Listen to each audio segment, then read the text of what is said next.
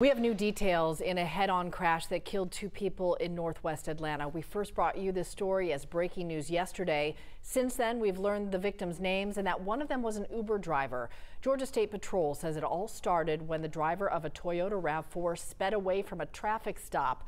Seconds later, GSP says they went through an intersection and collided with another car. The driver of that second car, 39-year-old Guillermo Barrios, and his passenger, 27-year-old Gemini Jackson, were both killed. 3 people in the back seat were also taken to the hospital. Uber tells us Barrios was one of their drivers. A company spokesperson says they're working to get in touch with the driver's family, and they are ready to help law enforcement with this investigation.